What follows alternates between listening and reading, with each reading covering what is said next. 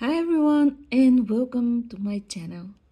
In today's spotlight video, I am presenting you with Phalaenopsis mini Mark Peloric form.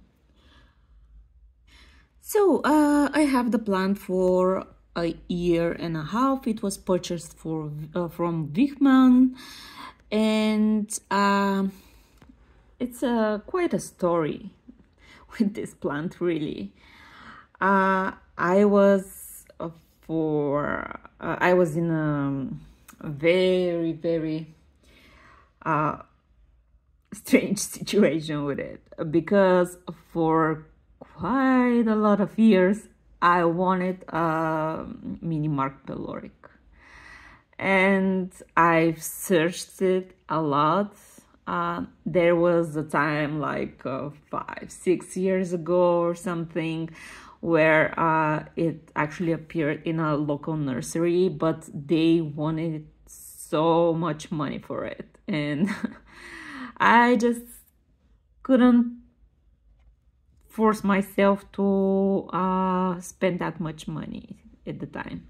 And after that, of course, I regretted it, and it was like my Moby Dick, really plant.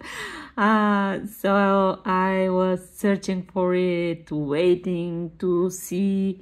I purchased some mini marks that were supposed to be Peloric, but they were like babies, and of course you cannot be quite sure because the Peloric on this one, it's not really stable actually. And yeah, they all turn out like normal mini marks. And yeah, so finally oh, there is a jumping spider.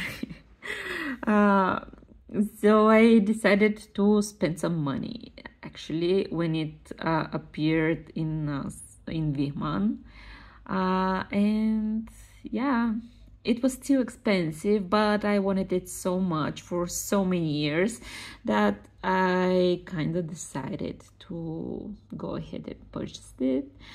And yeah, there it is. This is its third flowering. And yeah, the flowers are very cute. I really love them, but it's kind of a worn out love for this plant for me, really. I'm not that in very good state with it, because I wanted for so many years, and finally when I purchased it, it turns out the chase was better than the catch. So yeah, but it stays in my collection. It's more of a nostalgia that I'm feeling for it. So yeah, I'm keeping it. Although I really don't like the foliage. Mini Mark's foliages are they're not something you can be very happy with it. The leaves are they look like worn out. It's not that beautiful, glossy leaves, freshly green. I don't know. All the mini marks that I had, their leaves looks the same. So it's a trait of the plant. So the leaves are not something you should consider when looking for this plant. The roots they're okay. Standard Phalaenopsis roots, although they are a bit I'm not quite sure the word for this, but like they're like squished. But yeah, this is something very common for the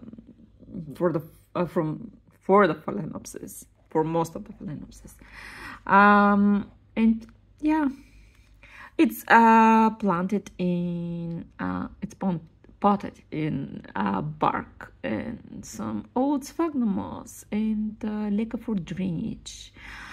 And like the rest of my Phalaenopsis, I water once the media is dry, and I fertilize every second watering. And yeah, as I mentioned, for a year and a half, this is its third flowering. Oh, I'm not focusing on the right thing here.